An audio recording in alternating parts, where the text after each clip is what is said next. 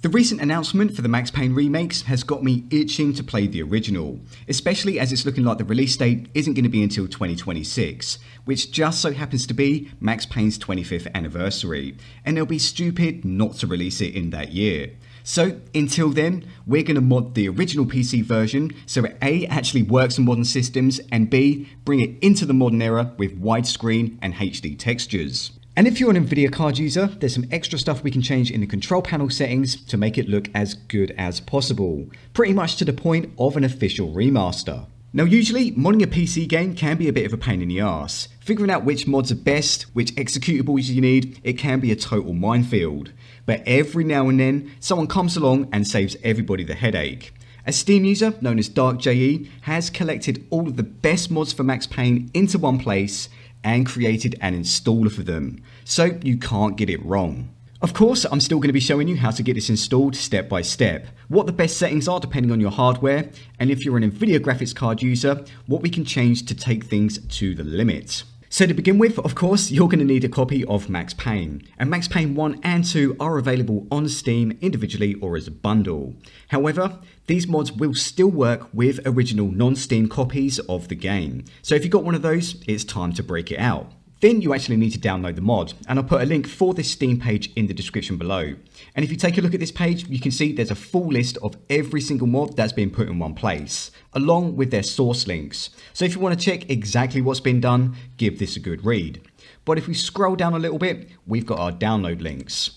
Once you've got that downloaded, of course you're going to need to make sure you've actually installed Max Payne. Whether that be through Steam, your original copy, or if it is in a zip folder for any reason, make sure that you unzip it. Once you've got that installed, all you need to do is launch the FixPack exe that you downloaded from that Steam page.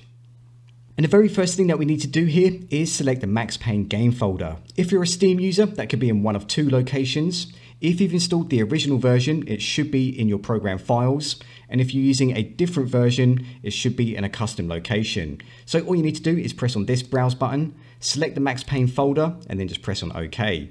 Then just hit next. You definitely want to be installing all of these components and leaving everything as is, except for the exe.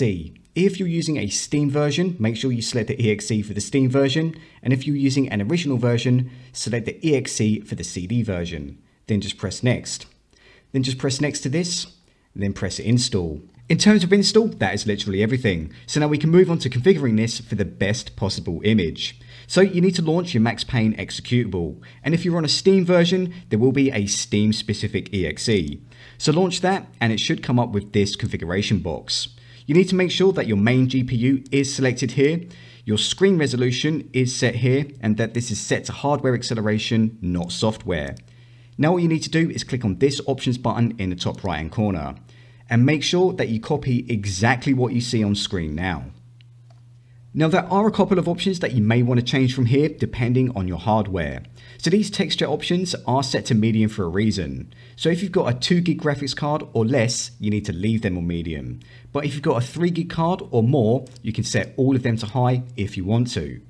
Now the native anti-aliasing for this game does need a bit of a disclaimer. It can be hit and miss, so sometimes it's not going to work at all, and even if it does work, you can get those weird white lines appear on texture edges, which is totally fixable, but only if you have an Nvidia graphics card. So if you don't have an Nvidia card, set this to 8 samples or whatever your performance can handle, and unfortunately you'll just have to deal with those issues. But if you do have an Nvidia card, set this to 2 samples, because we're going to be doing some additional tweaks in the Nvidia control panel and with the Nvidia profile inspector.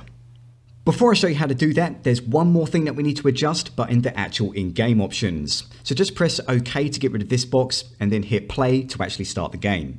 Then just press escape or enter to load up the main menu. Wait for that to load up, and then you want to go into options, go into video, and then change the texture sharpness all the way up to high.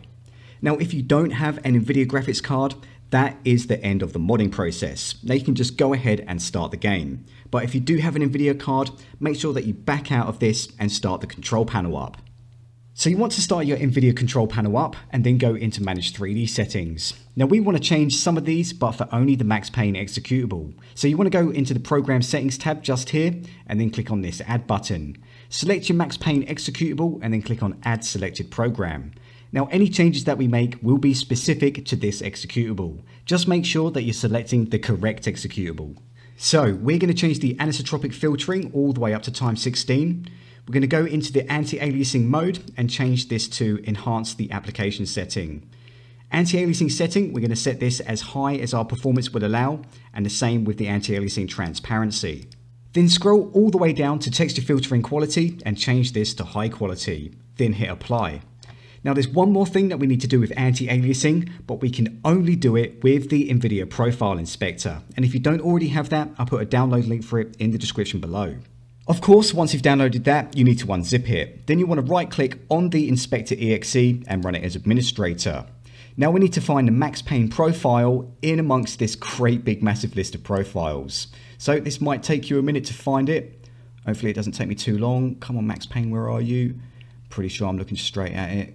There we go, Max Payne. Then you want to scroll down to section 3 in the actual options, which is anti-aliasing.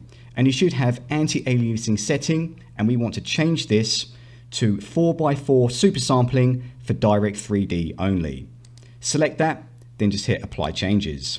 Then you can just close it down. As you can see, by doing this, we're fixing that white line issue with anti-aliasing. We're also enjoying much better anisotropic filtering and texture loading distances, with everything remaining sharp and legible all the way into the distance.